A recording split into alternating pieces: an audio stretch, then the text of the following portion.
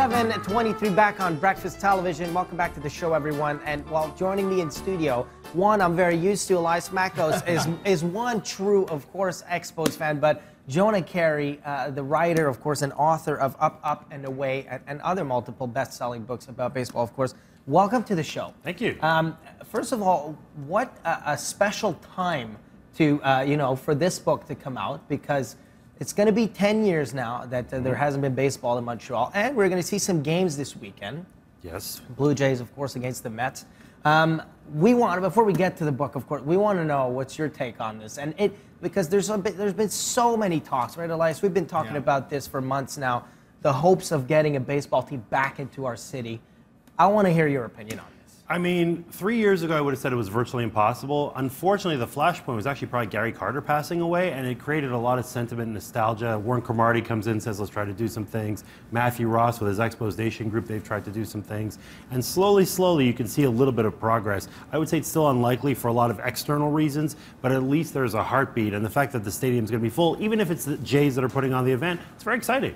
Well, it is exciting because it's been months. Like we were talking over the break, it's almost a sold-out event. And Jonah, did you pay Eventco to plan this? I mean, it just seems like everything worked out for you to release this book the same week that we're seeing all this groundswell of emotion. It's bananas. I'm a very analytical person. I'm very rational normally, but I feel like there's something in the stars going on. Absolutely.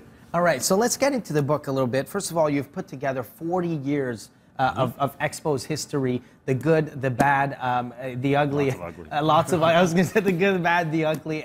Tell me, first of all, where does your knowledge come from? Obviously, your own personal, and why so much ugly and less about what some of your favorite moments? I mean, I'm a born and raised Montrealer, went to Concordia, journalism guy, and then True Expo fan. True Expos fan, went with my family, went with my friends, all that stuff, and then went on to become a baseball writer, so I had the perspective from being from here and the outside perspective as well. But ultimately, the book is not really, I mean, it is a reflection of me in some ways, but I did 140 interviews, so Rusty Staub and Andre Dawson and Tim Raines and Tim Wallach and Pedro Martinez and Dennis Martinez and a whole bunch of other guys named Martinez.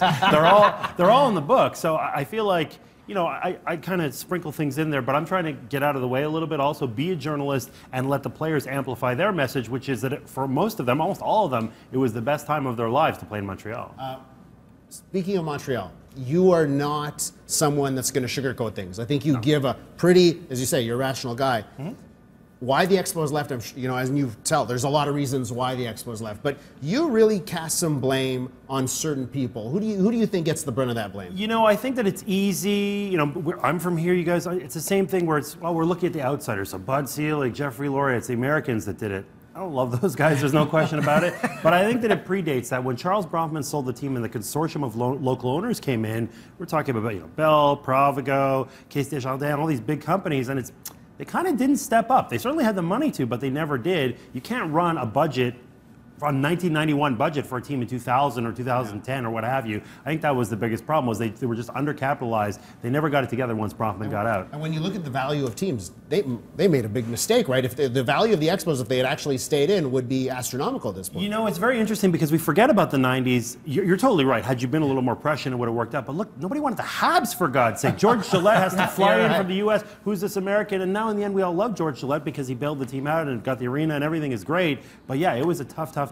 Closing hospitals, as Lucien Bouchard said, so we couldn't build a baseball stadium. I do understand it from that perspective. Okay, so now that we're all in the hype of possibly bringing a baseball back to Montreal, what do you feel? Because obviously a lot about baseball coming back to Montreal. It's happened before. What do you think? Of course, it's two different eras now. What do you think will be our biggest challenge? There are many, like you say, external challenges, but what will be the biggest one? If anything, I almost feel like having a billionaire or a multi-billion-dollar company come in and do something, that's almost more likely than the other side. The reason I think that this Rogers-Bell dispute, Rogers takes hockey, Bell's got, we've got to get a sport. There's opportunity. There's opportunity there, so that makes some sense logically. It's the MLB side. Number one, they have to forget that baseball failed in Montreal, which it did for whatever reason, but it did.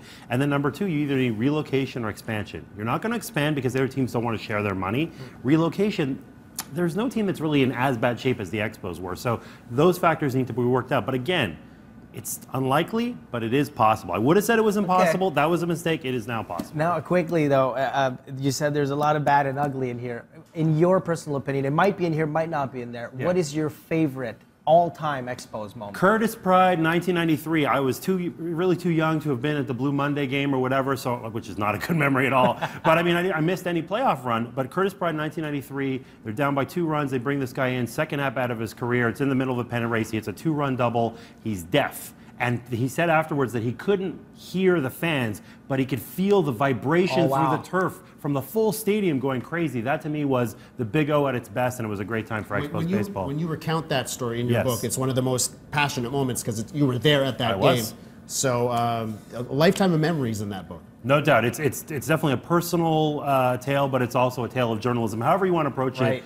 It's a good damn book. I'm telling you right now. Well, for sure. And people, get your copy, of course, in stores today. And Jonah Keri, thank you so much for coming on the show and being here for the celebrations of the return to baseball, at least for a weekend coming up over the weekend. Guys, we're going to take a short break on Breakfast Television. We could be talking to this guy for hours, but we got to take a short break. We'll be right back here on City.